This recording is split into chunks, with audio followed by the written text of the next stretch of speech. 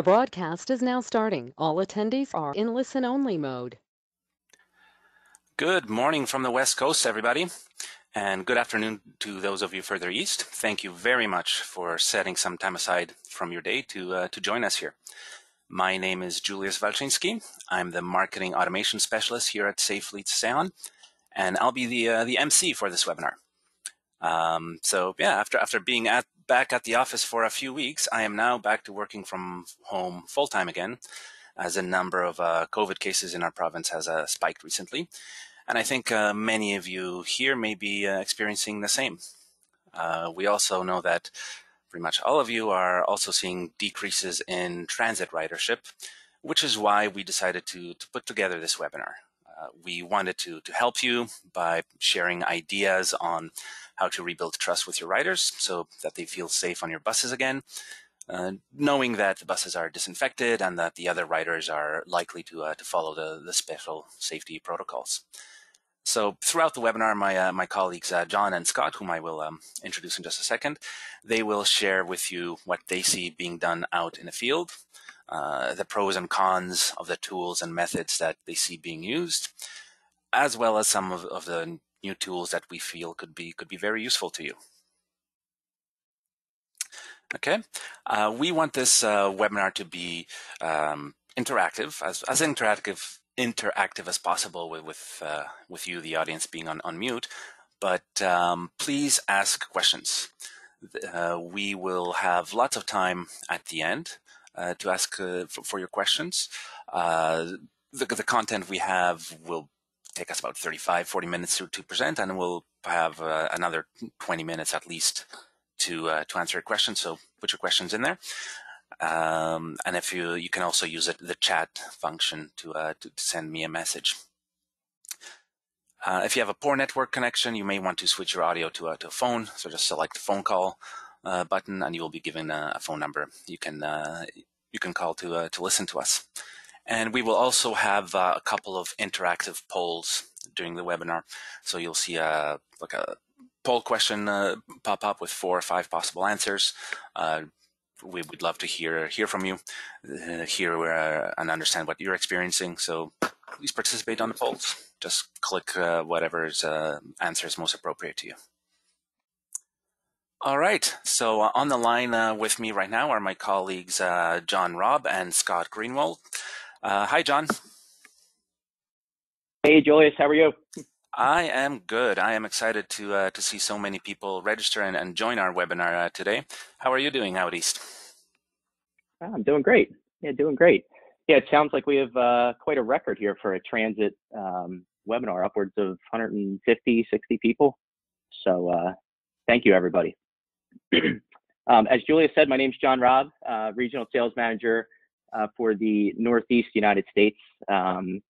I take care of all the states listed here, and very excited to be here. We have 2 great solutions to talk through today with regards to rebuilding some trust in transit ridership. My background, I came from a small business consulting, financial consulting role for a number of years. So I really do enjoy sitting down with customers and talking through their problems and their issues, and finding and implementing solutions for them, and in this case, safety and technology solutions for fleets. So excited to be here. Thank you, everybody, for joining, and I'll let my colleague Scott introduce himself. Good morning, good afternoon, everyone. Before I go any further, I just wanted to clarify the difference in pictures here. When they ask for pictures for us to be personable and sort of identify, how we are casually, this is how John looked before he is getting ready to go to the beach. So just to be clear, we are very different out west. We're a lot more casual on the West Coast than they are on the East Coast. Just very stringent. So thanks, John. I love talking about technology and how to reduce risk and what we do for a living at Safe Fleet. But my background has been in operations and loss prevention, asset protection, some customer success it's thrown in there, and I've been doing this for a long time in terms of security and safety. Transit has its own unique issues that, from a safety and risk standpoint, present themselves. But I represent everything. I couldn't list all the states. John listed all his states. I couldn't list all my states. I'm from Wyoming West. There's a ton of states in there. And I work the region with Rick Goujon, who may sound familiar to you on the phone. So again, happy to be here and happy to present. Thanks for attending. Thanks, Scott. One quick question from the audience already. Maybe I should have done this during the housekeeping. Stephen asks, will the recording be made available to those in attendance? Yes, absolutely. We will send a follow-up email likely tomorrow, and maybe a couple of follow-up emails after that as well. But tomorrow's email will have a link to the recording. We're being recorded right now. All right, so that's John and Scott introducing themselves. So let's, we're going to be Captain's Obvious here for a brief moment, couple of slides. You guys all know this, but we do have to set the table, set the scenario for this webinar. So I think, John, you're going to be talking about this decrease in ridership, right? Yes. Yeah. So, I definitely don't want to dwell on the fact that we're seeing have seen a major decrease in transit ridership over the course of, the last couple months. At least here in the Northeast, talking to many of my customers, many of them are still seeing ridership down, 60, 70, 80%. Luckily there are a few that have seen an uptick, and, perhaps that's what's, being portrayed here in this graph. But I think the reality is that, it's still a decrease, and I think we need to work hard to, put trust back into the public's eyes and show them that it's safe to get on a train, it's safe to get on a bus and go where you need to go, and to do it safely. So, story in the Northeast, from my experience, has been, yes, ridership is still down. It's ticking up a little bit, but we really don't want to dwell on that, today, but rather talk about a couple solutions that could help in regaining some ridership. So, Scott, how about the West? Is that kind of the same outlook in terms of ridership? Yeah, it's absolutely what we see in the West. I think your percentages mirror what's going on out here. In fact, just recently, a bunch of counties have closed down again to their most stringent level since the beginning of COVID. Cases have spiked, but John's absolutely correct. And Julia said, I think, perfectly, Julius, right? Let's be Captain Obvious here, that, there's a real problem that everyone is facing. And John and I, as the problem exists, are looking to help people. We're simply looking to give them some tools and some ways to think about it. And so, it really requires us, as you guys are seeing on this slide, it requires us to really prove internally and externally, the vehicles and passengers are safe, right? We're used to visually inspecting an issue. If it's a maintenance issue, something that needs to be done, a tire is flat or it's low tread, oil is low, something is wrong. You can see it with your eyes. But with COVID, it's really proving, that something that you cannot see is not present. Right. So something is evident by observation or not evident by observation is really a key to this whole problem that we're facing. So, we now have to know if a vehicle's been sanitized. And, how do you get riders to understand your sanitization process so that they can ride with confidence? That's really what we're talking about today. And I think that there's some really good news. There's some agencies that are doing it right and doing well with their process and have overcome some of these obstacles. Now the question is, how do you get riders to understand what you've done? Yeah, exactly. And so that was the West Coast perspective, the East Coast perspective. I don't get out in the field being in marketing as much as my colleagues online here, but the Canadian perspective from up here is pretty much the same. We're, I think here in British Columbia, we have the highest number of daily new cases since this whole thing began right now, and I know it's affecting the transit ridership here as well. So yes, Scott, you mentioned how we need to prove that the buses are safe again to the ridership. But the first step of that is being sure of that ourselves. So, Scott, you will talk about verifying and proving that buses are disinfected, kind of verifying internally. So, Yeah, away you go. yeah. This is, this is, we've laid out some issues, at a very high level, but there's some detail here that you guys are involved with, and I'm talking about the audience, right? And there's some issues that you're facing now that you've had to face before, but now it was just so quick and you had to react so quickly. But this is both an internal and an external, communication issue, right? So how do you, within the agency, make sure that a vehicle is ready to go for riders? Are you literally having to move a vehicle from one location to another? I mean, just how do you get that done? And then the process of then communicating that to your riders, how do you get that done? So there are several success stories and people that are doing the right thing and doing this well. And so that's what we really want to talk about. This is such a multi-layered issue that the steps are necessary because of the risk to health, right? That's why we're all doing this. So it's a very important issue. All right. So I promised a couple of polls. Here is the first one. Give me a second. I will launch it. So yeah, Scott was talking about keeping track of bus disinfections. We're curious to hear how you guys do it. So you should see a poll up on your screen right now with 5 possible answers, and I see some votes coming in already, so that's great. I'll take a time here to answer a question from the audience. Risha asks, we are having problems with passengers wearing masks on the buses. What can we do as a transit company? So I'll ask you to hold that thought, because I know that John will be talking about that in about 5 or 10 minutes in his section of the webinar. So thank you for your question, Risha. We will definitely address that in terms of what we see other transit agencies doing and what how we think we could help with that as well. Okay, we got 45% of you voting. Oh, well, yeah, it's mostly an American audience. Maybe they're done with voting already. They're tired of voting.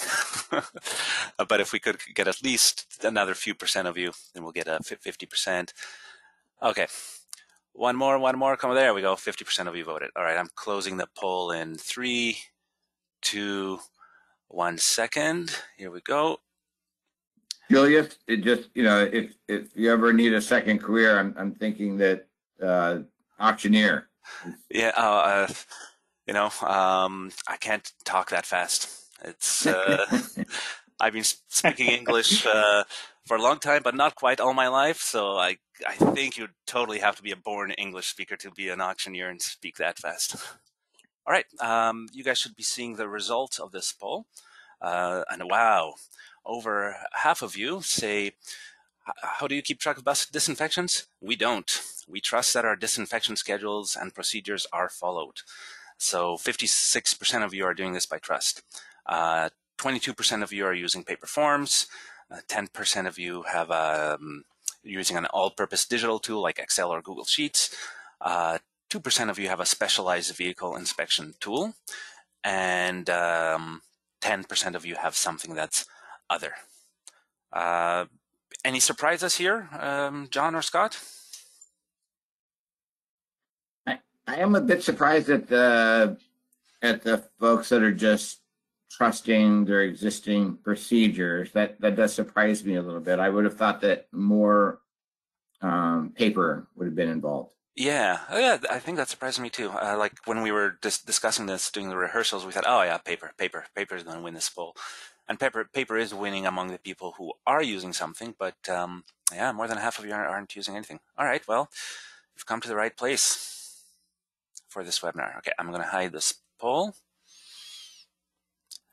and move to the next slide. So let's talk about paper forms. 22% of you are using it. Yeah, we saw that, a lower percentage than I thought are using this method, and without sounding demeaning at all, I would consider paper to be sort of the Pony Express of information, right? So if an inspection sheet or piece of paper goes missing or lost, on a theoretical basis, a vehicle could go out and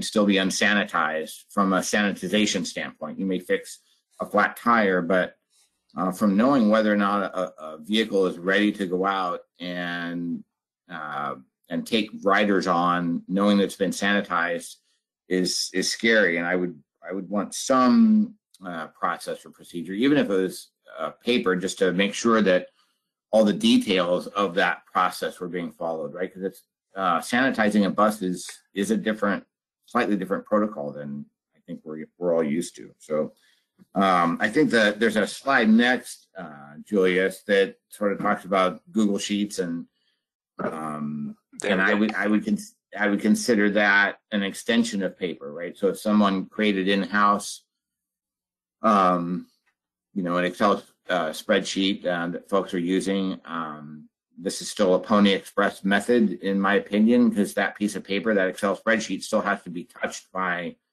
several folks in the agency, right? The person doing the inspection, then the folks that need to do the sanitizing, and then if it hasn't been sanitized, what the next step is, where's that piece of paper go? There are just a lot of variables of that paper going missing. Yeah. And I know we've talked about the old days, right? We used to have an inbox and an outbox of paper, and this sort of seemed like an old methodology, and from what's capable today from that vantage point. Yeah. There's a comment here from Nathan. I'll read it out because it's pertinent to our discussion on paper. Honestly, we have enough paper. All our drivers are concerned, so we put a plan in play and do clean the buses. In reality, paper does nothing if a person doesn't want to do it. Yeah. I would say that's true. Okay. And so the third method, which 2% of you are using, the specialized vehicle inspection tool.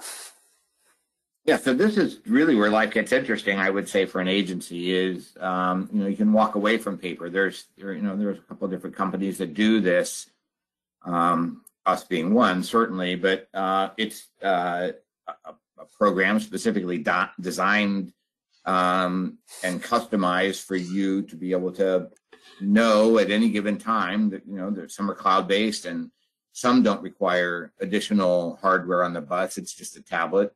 Some systems require you to have hardware on the bus as well. Ours don't, but this is where an agency can really turn around and be efficient when it comes to not only just vehicle inspections for COVID and sanitization, but just vehicle inspections in general. We like it for sanitization because of the immediacy of the information to the managers of maintenance, making sure that the vehicles have been done and a way to prove it without touching another piece of paper, right? It's all cloud-based, going to a computer theoretically. So, and I've got, Julius, the next slide, I think, outlines visually how ours works. So you have a tablet and that tablet is creating an inspection. You create your own questions and your own answers. It's cloud-based. As soon as you finish the vehicle inspection and sanitization process and hit send or finished, that goes to the cloud, and it's immediately available to anyone having access to the web. So with the proper credentials, of course. But this is a very simple way of making sure that at any given time, someone can just ask the question: is bus number 1, 2, 3 finished? Or is there a problem? Has it, is it ready for service? And the immediacy of the information is what I love about it. This was previously brought out.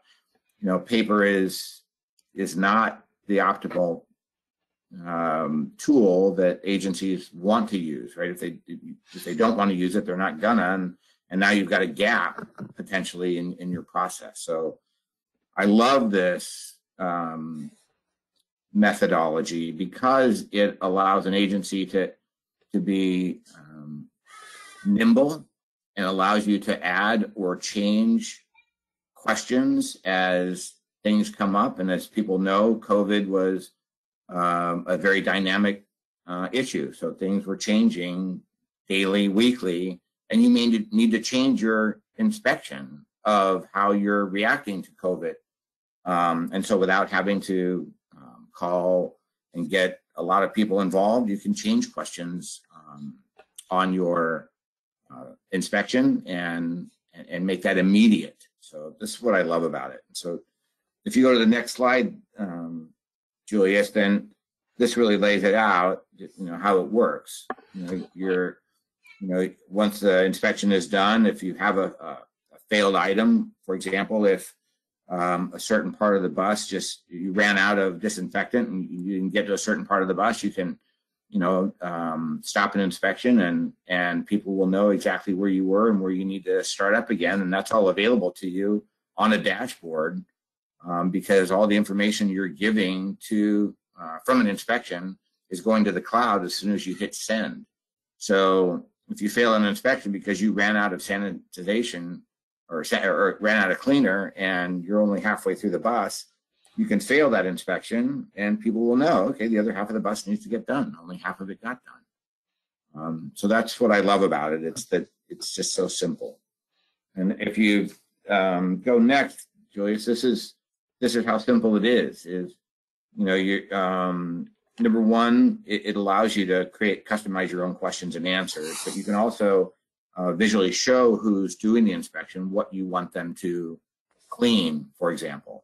And there is GPS and a timer attached to this solution so that if you know that an inspection for sanitization takes, call it 3 minutes, and you see that an inspection only took 15 seconds, and you know based on GPS that it was done in somebody's office versus at a vehicle, that's going to be evident to you just within this system. So you can, as you're doing the inspection, take a video. There's a light on your tablet so that if you need to take a picture of something and it's low light, you can use the light on the tablet to light it up and take a picture, take a video.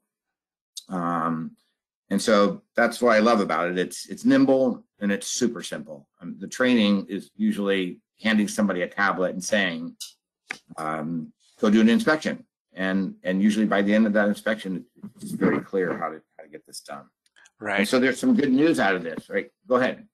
Yeah, I was sorry for jumping in, but I guess that going back to Nathan's comment about it just doesn't get done sometimes, that the paper forms is the simplicity of this encourages the inspection to actually get done, right? Because it's an intuitive system to use, and there's a little bit of verification to make sure it gets done as well, right? You mentioned the timer and then in the GPS location, so that you can be absolutely confident that it actually did get done. That's a good point. To double click on that, Julius. Yeah. And yeah, before we get to this case study, we have a couple of comments from the audience here. Ronnie is saying that we utilize a paper trail to keep us in operation. It's a just in case the NCDOT, I guess that's the North Carolina Department of Transportation, just in case they want proof. So they're using a paper trail. And Gary says that they use a fogging system, which also includes a tracking system. So yeah, thanks for that, guys. We're always curious to hear what's happening out there, what you guys are using. And what Julius, I can't speak to North Carolina Department of Transportation, but I can tell you that we have researched it, and California, which is extremely stringent on driver behavior and laws on everything, that this system, number one, does, although it is cloud-based, it does give you the option of printing these inspections, right? So at your desktop, as you sign into the cloud and you're in the system and you're looking at an inspection, you have the opportunity to print it off. That's number one. Number two is that the California Highway Patrol, who's in charge of our DOT inspections in California, has recognized paperless as being a substitute. So they can use a computer and see a report as opposed to having a piece of paper in their hand, and they're fine with that. And the third thing I would say, which is the most important, is for DOT audits, they usually pick a percentage of the transportation authority, right? So it's 10% of the vehicles or some percentage of the vehicles. Imagine if you're going to your DOT auditor and telling them, gee, instead of pulling just 10% of my records, what if I gave you an overview of my entire fleet, my response time, the types of issues, and you can certainly do your audit and follow a vehicle from a failed inspection to being maintained to back into service, and you can follow that trail. But I can show you on 10% of my vehicles, but I can also show you my entire fleet on using a dashboard. And that's a very, to me, from a Department of Transportation standpoint, is just so such a great thing. Yeah. Thanks, Scott. And before you jump into describing what the City of Commerce is doing, I have a comment here that I want to read out. I find it a little bit funny. We are using Graco paint sprayers converted to spray a disinfectant from Adam. And Adam, I am well familiar with Graco paint sprayers. As a student, I painted houses and I manage my own house painting crew. And oh yeah, I work with Graco paint sprayers a lot. Spraying huge walls out in the summer heat. That's an interesting idea, though. Thanks for that, Adam. All right. And so, Julius, I'll add too that coming from previous career, as I mentioned, like in the financial world and involved in audits and whatnot, Scott, like you said, about being able to simply show this, from an audit perspective of, hey, here's my entire fleet, here's access to the portal that shows you everything that we've done with respect to disinfections or inspections, right? Depending on what we want to talk about. That's gold to an audit, right? And just increases your chance of getting through that audit, just much more easily, to get through it. So, or I think it was Gary that mentioned the fogging systems, to be able to just jump into a portal and say, these were the buses that were fogged, right? And these were the ones that were not, versus shifting through paper. I mean, that's where I really see its use. So good point, Scott. Yeah, and what I would say is, reach out to your Department of Transportation, and I would be happy, and I know John would as well, be happy to advocate with you and explain the technology to any DOT representative, because I think it would be well received. I know it would be well received, because they're still getting it what they got before. They're not missing anything.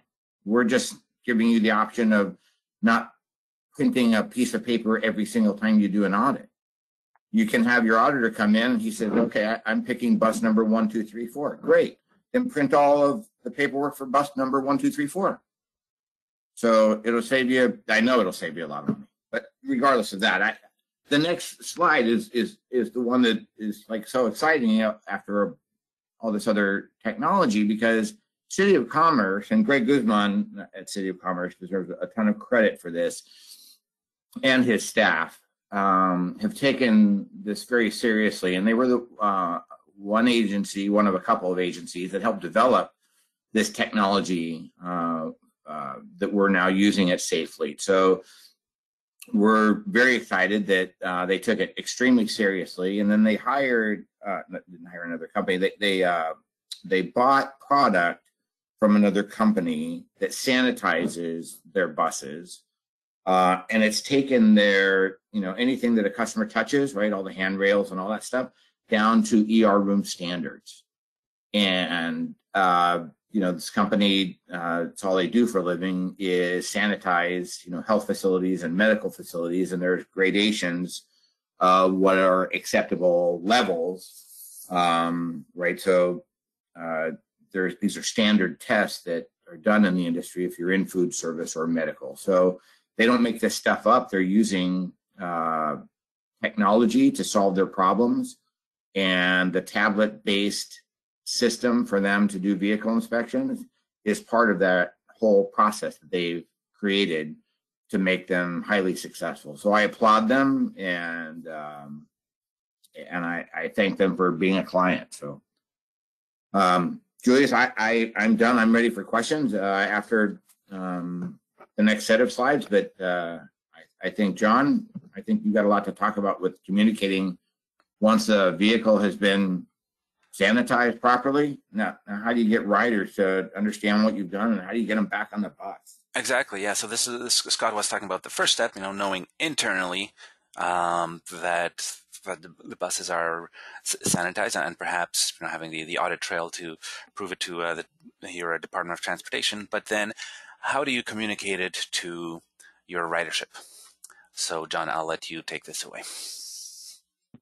Right. Yeah. Thanks, Julius. And great point so far. Right. I mean, I'm just looking back here. We got Gary talking about using fogging systems, and I apologize, I don't remember the individual's name who mentioned paint sprayers. And Risha earlier on asked about, how do we communicate all of our efforts to riders?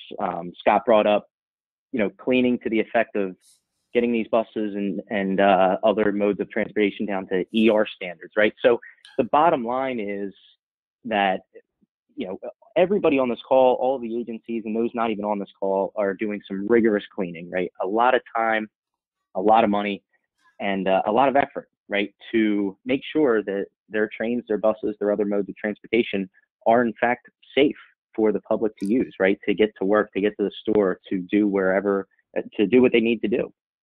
So, I think just a couple of questions that we've gotten, they prove that point, that a lot of extra effort in recent months is being done.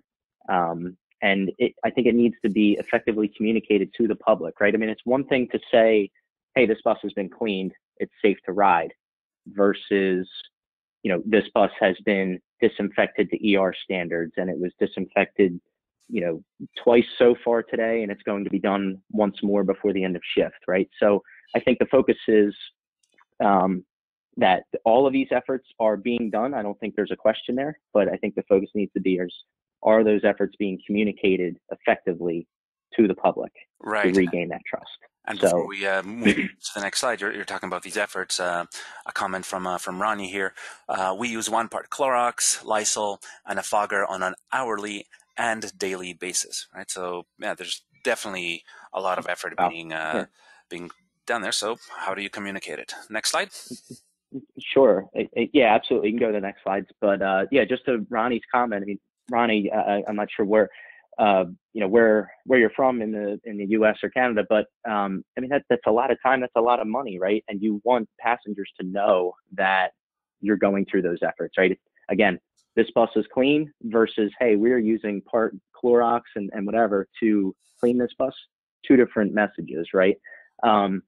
So I think 2 things to really communicate are, 1, what the agency is doing, to make buses safe for ridership, but then also communicating the expectations of a passenger, right? We all know that our industry is essential, and buses are still running even at a reduced capacity, but there's still requirements that need to be adhered to, and we all know what they are, right? I mean, we see them everywhere: face coverings and masks, social distancing, stay home if you're sick, sit every other seat, in some instances around the country and Canada, still entering and exiting from the back door, no fares, all of these things that are still taking place, at least in the Northeast.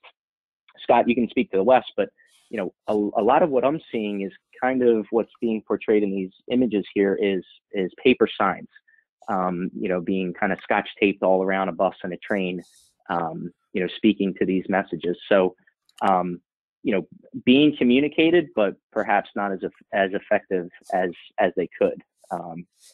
Is that the case in the West, Scott? Is it still a lot of paper being taped around the bus? Yeah, it's sad that an agency will spend several $100,000 on a bus, and then spend almost as much money with 3M putting Scotch tape everywhere. It's sad, right? Because they're trying to do the right thing, and we were hit so quick that how do you react to this? And so paper was immediate. It was fast. You could print it at the office, right? They didn't have to go anyplace else. And that's the sad part, is that the buses don't look as nice as they could be. Right. And that's a good point. And it's actually going to make my next point on this next slide here. That, yeah, I mean, when you look at the amount of money that or after the poll, I should say, but when you look at the amount of money that we spend on buses and the effort that we put into speccing them out and the seats and the colors and what you want them to feel like for a passenger, right? You want it to feel like a safe, clean environment. I applaud everybody's efforts, and I think all of my colleagues do, for the efforts that our customers have taken to communicate, the efforts that are being taken to clean buses. But we're just here to help, to give an option to help and do it in a more effective way. So that's a good point, Scott. Joyce, you want to run your poll, and then I'll continue? We'll come back to paper in a moment, but Perfect. Let's launch this poll. So, which methods are you using to communicate with passengers? Special signs in a bus, special signs at the bus stop, advertising space above the windows, or onboard monitors. And this should be like a multi-select type of poll. So if you're using more than one of these methods, or maybe even all of them, then you can definitely select more than one. All right. So we got 30 seconds into the poll. We got 38% of you voting. And once again, we're predicting that special signs in the bus will be the number one method. But our polling, our prediction was wrong last time. So curious to see what happens here. And we got more than 50% of people voting. So 5 more seconds. 5, 4, 3, 2, 1. I'm going to close the poll. And I'm going to share the poll. There we go. So yeah, this time, no surprising. Almost all of you are posting special signs in the bus. 93%. 28% of you are also using special signs at the bus stops and using the advertising space above the windows. And 14% of you, which is actually more than I thought, are using onboard monitors. Any comments here, John, Scott?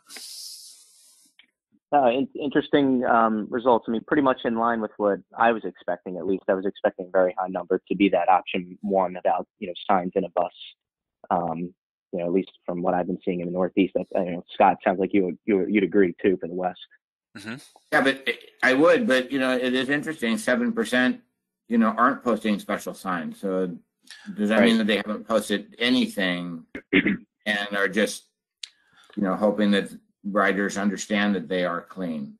That's it. That 7% is interesting, and then the 14% monitors is encouraging, right? That folks are able to take advantage of that space and use it against COVID. Yeah, and perhaps I should have had an other option on this poll, because I have a couple good comments from the audience here. David says that they are using social media and push notifications via a mobile ticketing app. That's a great idea. And Frank says that they communicate from the office when the client calls in. Dispatch also lets them know. Thanks for that, guys. Yeah, social media, definitely.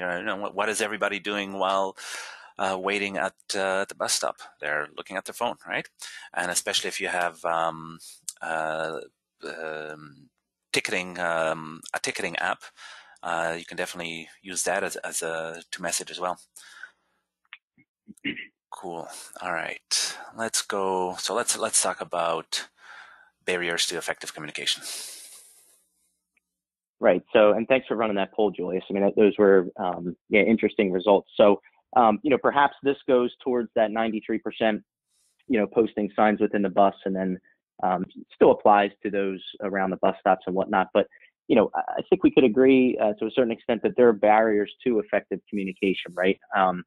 Again, I applaud everybody for their efforts, since this whole thing started, and the efforts to rapidly print signs out get them taped in the buses and whatnot to communicate these messages. But when it comes to paper signs, right, at least the ones that I've seen, it's difficult, right? I mean, the wear and tear, they cost a lot of money, right? As soon as one, gets kind of old looking and torn up a little bit, and weathered, it needs to be replaced, right? So the cost of paper is not cheap. Difficult to manage, right? So, are we constantly, for the 93% out there, I'd be curious to almost have another poll to say, okay, how often is somebody going on that bus to check to make sure the signs are still present and they're, they can still be read and whatnot. So perhaps that's part of the inspection process before a bus goes out nowadays, but I'd be curious to see that as well. And like I mentioned, they begin to look sloppy.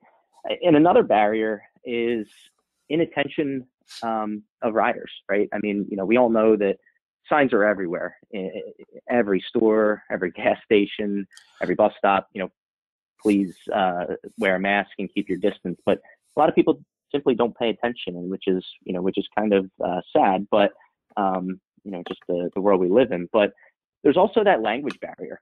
I was at a customer in New England a couple weeks ago, and they told me that they did a very short study to try to figure out why people were boarding the bus. They didn't have a mask on outside, waiting for the bus, but they didn't put one on when they boarded either. And they were like, well, why? It just seems like common knowledge to wear a mask now in that public setting on the bus.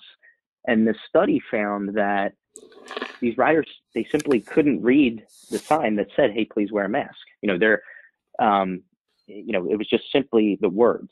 So whether, somebody couldn't read English or simply couldn't read or something like that, there was just that barrier of they could not read the sign. Which kind of leads me to my next point on the next slide, Julius, is an alternative to those barriers to effective communication with the paper signs that many of us are using is display monitors.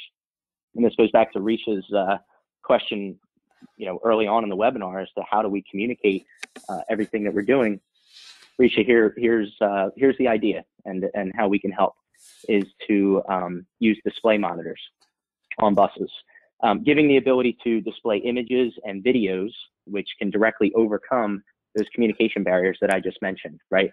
It effectively gets rid of those sloppy paper forms that need to be constantly replaced as they weather and taped back up in the bus.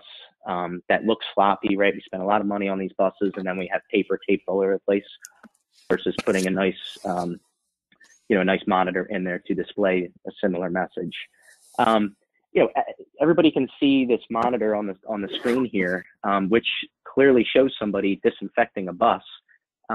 It goes back to my comment earlier about, there's a difference between saying this bus is clean versus showing how this bus has been cleaned, right? To the point of Gary's comment again about fogging systems and the paint sprayers and the Clorox solutions, right?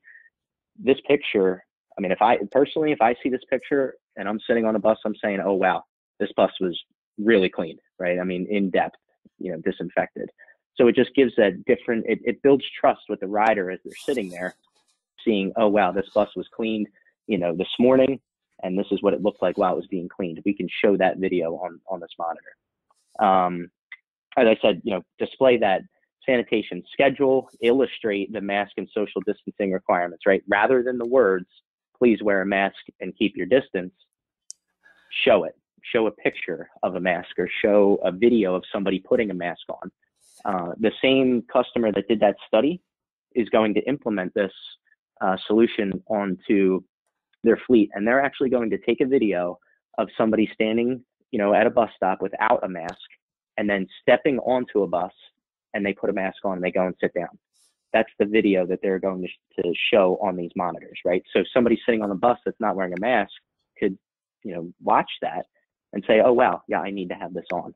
So it gets rid of that language barrier, communication barrier of not being able to read whatever language the sign is in, right? Because we all know we can't have 10 different languages being listed on paper around a bus. We'll simply run out of room. And it also, the display monitors also give the ability to update the messaging easily. Rather than having a team of people go out to 100, 200, 500 buses in a fleet we can simply have somebody at their computer designing the content to be displayed on these monitors, and then simply publish all of that information to the entire fleet instantaneously is kind of the goal here. So Yeah, it's kind of laying. Go ahead, Julius. yeah. I was just going to say the customer who's going to be using the videos, that reminds me a little bit of the airline industry, airlines, right? Like, talk about an industry that deals with multiple languages and multiple language barriers. You know, on a given flight, it's possible that many passengers don't understand the airline's uh, language, so they have these really clear safety videos, right? There's usually the crew demonstrating the seatbelts and masks in the aisles, but there's also a really clear video being displayed to the passengers there, and that's how they found to overcome the language barriers. Yeah, that's a great point. And actually, Julius, it reminds me, I was on a plane yesterday, and exactly, it's still the same, loudspeaker speaking to the passengers, going through the safety protocols and whatnot, but then also the flight attendant, showing without the use of words what needs to be happening, right? With with your seatbelt and your oxygen mask and all those things, right? And they actually acted out, if you will, putting a face covering or a mask on, different than the oxygen, different, for COVID use, right? And so same type of thing here, just for use in a train or a bus. So that's a great point. So setting the stage there for display monitors, I was going to introduce Safe Fleet's solution to this, and the way that we would like to help is, I think Scott mentioned earlier in this webinar that we're simply here to help, right? We want to help everybody not only prove the fact that their fleet is clean and ready for public use, and then it is safe to ride, but also to effectively communicate all of the efforts, because as we've said, and I think we can all agree, that those efforts are rigorous. So we're here to help, and how safely can do that is through our own display monitor line and our infotainment solutions, right? So two examples of the pictures here. These are two examples of our 32-inch monitors. We have a 15, a 21, and a 32, where we can split these screens, as you see here, to not only show, at the bottom, for instance, a live video of a bus, and above, some mask requirements or social distancing requirements as well. You would have the ability to, at any point, put a video on this screen and have it loop through as other information is being displayed. We obviously mentioned, getting rid of words and having video take their place. You could do that as well. We just don't have a video to show here, but it is definitely something that's out there and it's possible. So the whole point is to rebuild trust, enhance that passenger experience, enhance safety, increase passenger awareness, which, with awareness should come better behavior, which is a goal, right? Just creating simply a safer environment for all passengers and drivers, for that matter. You'd have the ability, the customization of the content that can go on these monitors is pretty much endless, to be honest with everybody on this call. To the tune of displaying schedules and service updates, public messages, cleaning updates. It's any message that you want to get out to the public can be pushed and published to these monitors at any time. And then something else that kind of comes along with it that a couple of customers of ours are doing, which is very interesting, is they're actually creating a second revenue stream for themselves when it comes to onboard advertising. They're partnering with local businesses and different things around their agency and advertising for them, creating a second revenue stream. So we're always happy to talk about the ways in which we can help, and I think this one is becoming more and more popular, especially in today's age, when the importance of communicating and effectively communicating cleaning efforts and COVID-related instances to the public is really important. So. All right, thank you very much, John and Scott. So that was really the meat of the webinar. That was the main content. We'll get into the Q&A in just a few seconds. I see some good questions from Stephen and Nathan already, and some more. So please keep them coming. Just a really quick 60-second commercial break here. John and Scott, I'll ask you to give an overview here. Yeah, I'll start on the overview of Safe Fleet. John will get into some of the technologies, but as you can see from this pie chart, we have a lot of different tools at our disposal. Right, we're not just into cameras or video, although that is a lot of what we do. We also have other things that Safe Fleet offers fleets, right, with lighting, etc. So with all the things we offer, we support a lot of different vertical markets, and that's the right side of that pie chart where, you know, we do, I think most of the people on this call, if not all, are in the transit world, so that's the very top right piece of pie. But we also do work with waste and police. So we have a lot of vertical markets that we're integrating with our technology, not just transit. And we're able to leverage that technology from other verticals and bring it over as it makes sense to the transit. So over the last year or so, you've seen the merge of Safe-Fleet, Sayon and MobileView under just the Safe Fleet brand. We have another video company that Safe Fleet owns called Coban, and over the next year or so, then that will fold under the umbrella of just Safe Fleet. So we'll take advantage of all the knowledge and understanding from video from police and bring it over to transit. So we talked to you today about some solutions above and beyond video, but this gives you an overview of sort of who we are and what we do. And the only thing I'd like to say about the bullet points is I think this is the first company I've ever worked in where there's more product development and engineers than there are sales guys or support guys to the field. So we take innovation very seriously, and we've got some great products to keep clients safe. So I'm very proud to work here. John, tell them about the technology. Sure. Yeah. Thanks, Scott. That was a good overview. And this is something that I speak about pretty often when I'm talking with not only customers but also prospects to our business. Is I often refer to it as the bumper to bumper one-stop shop for safety and technology solutions.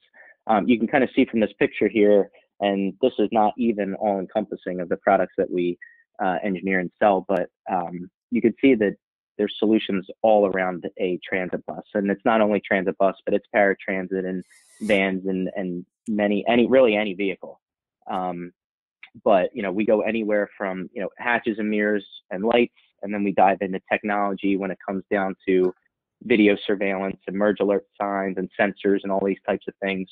And then we get into really heavy technology solutions when it comes to in-view 360 bird's eye view monitoring of the vehicle, or pedestrian detection and driver assistance and fleet management, all these things. So I don't want to spend a lot of time on this because I know there are questions related to what we talked about today, but I just wanted to make it known to everybody that if you do have a need, that is safety or technology related, I'm willing to bet that we do have a solution for you. So by all means, reach out with questions. But with that, I'll turn it back to Julius. I think he has one more slide he wants to talk about, right? And then we'll open up the questions. Happy to answer anything. And thanks everybody for being here. Thanks, John. Yeah, this is just a quick overview of the kind of customers we have. And I want to show here that we deal with transit agencies from the biggest ones on the continent to ones with just a handful of buses.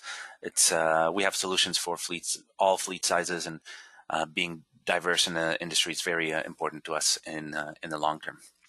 Okay, we have a few minutes left for questions, so we'll jump right into them.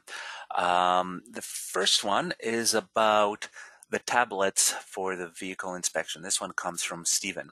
So Stephen asks, how do these tablets handle cold weather when it gets down below zero at night while the vehicle is parked?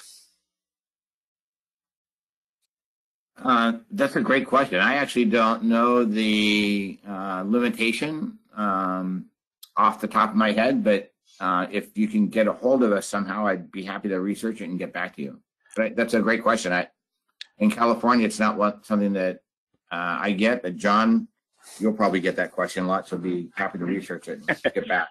I was going to say I probably see a little bit more cold weather than Scott does, but being from Pennsylvania. But I mean, my answer to that, Stephen, would be absolutely, and we can get back to you on the actual spec related to its temperature tolerance, right? But typically the application that we see is not to have tablets mounted in a vehicle. I think that's kind of where your question is stemming from, but rather have these tablets, whether they be in the garage or at dispatch or something like that, where somebody's, kind of checking in for their shift, grabbing a tablet, going out. Now, granted, they're going outside where it's cold and doing their pre-trip inspection or post-trip or, maintenance in the garage where, they're not out there for a very long extended period of time in that cold weather. So that would kind of be my answer to that, is they're not typically outside for that long. But as Scott said, happy to look up the specs and get back to you. We definitely will. And in general, the vehicle inspection tool is an app that can also be used on your just Android tablet, but we do have special hardware tablets ourselves that are probably more rugged than most Android tablets out there, and that also have some other functionality that they can display. Okay. Next question is from Nathan. Nathan, thank you for contributing so much today.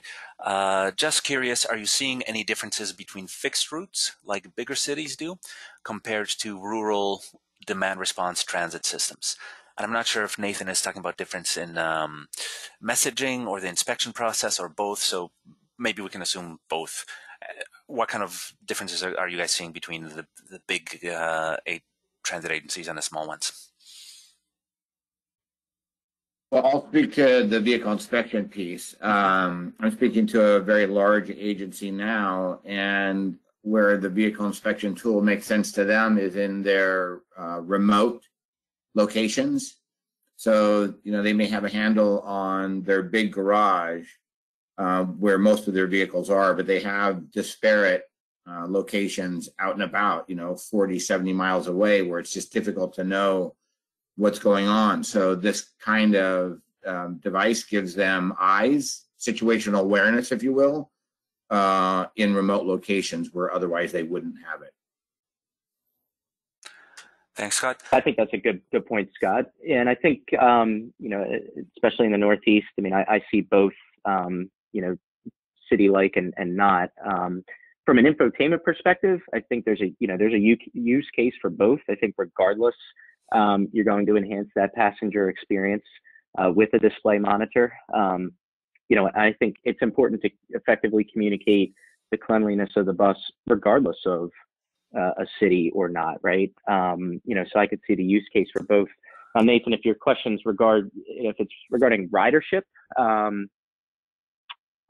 I see a little bit of both. I think it depends. I mean, I think the cities they're definitely down. Maybe people are deciding to walk a little bit more than they are taking the bus, or rural, if it's on-demand service, there's not as much demand for ridership, obviously, so those numbers are down. But if you want to chat more about your question, put it in the chat here and we can definitely address it. But from an infotainment perspective, I see a use case for both. Great. Next question from Angela. Can the driver make changes to the inspection form?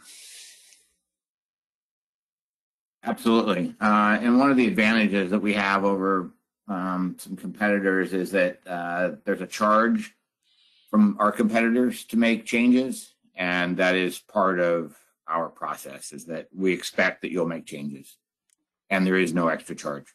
Thank you. And a follow-up question to that, Scott. When does the inspection report download to our software, or do I have to purchase new software? No, the software is available from the App Store. And if you, as Julius mentioned, we do have a ruggedized tablet that we strongly suggest for a variety of reasons.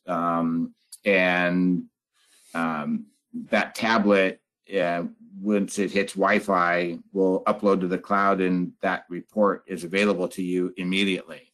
So on a theoretical basis, I could be doing a vehicle inspection, finish the inspection, hit send, and literally within nanoseconds, you could be at your desk in a different part of the earth, tied to the internet, and see that report finished in almost real time. Thank you.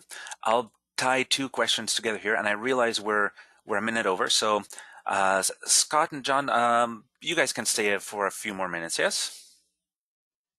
Yeah. Yeah, absolutely. Yeah, absolutely. So, just in case somebody has to hop off, I'll kind of wrap it up here. We will stay longer, but I'll give the closing spiel here. So, thank you for those of you who have to go at the bottom of the hour. You will get an email tomorrow with or Thursday at the latest with the recording, and then throughout the next couple of weeks we'll also send you another email or two with some other useful resources. I think we have videos displaying some of the solutions we saw here, some brief demo videos, as well as a white paper that talks about the same topics as you saw on a webinar, so that should be of interest to you. So thank you, and in the meantime let's get through more of these questions. So Dave from Alberta, Canada asks, who can I speak to regarding a possible small solution for our 4-vehicle on-demand transit service? So Dave, I will forward your information and your question to Don Nelson, who is our representative in Alberta, Canada. So you'll hear from him soon. And a related question is anyone available to come speak to me about these products, or will everything have to be done via a Zoom call? Yeah, I'll leave that one for Scott or John, in person or via Zoom. Sure. I mean, I'll speak for. Go ahead, Scott. You want to start? Yeah, I'll speak for the entire team. There are 6 of us that handle the country. John and I just happen to handle each part of each coast, but we have counterparts within the country. I think our preference as a team is to always meet in person if possible. What's been the impediment has been COVID, and agencies not allowing outside visitors. But assuming your agency is allowing outside visitors and given enough time, I don't know anybody on our team that would rather do a Zoom call. I think we'd rather do it in face to face. Thank you. Yeah, I agree, Scott. And I was gonna make the comment that yeah, I mean, I think there's all of us pretty much are traveling, and that we want to see our customers. And I mean, I know for me personally, if somebody welcomes the chance to meet in person, I'm all for it. Absolutely. So yeah, I think our preference is to meet in person, get to know people and whatnot, and and offer our help in any way possible. So to answer that question, I don't remember who it was from, Julius, but absolutely does not need to be over Zoom. Excellent. Here's a question both for you, Scott and John, as well as for everybody who's still left here. Has any agency hired temp workers to ride along on routes to sanitize between every passenger that alights? Our organization did it at the beginning around March.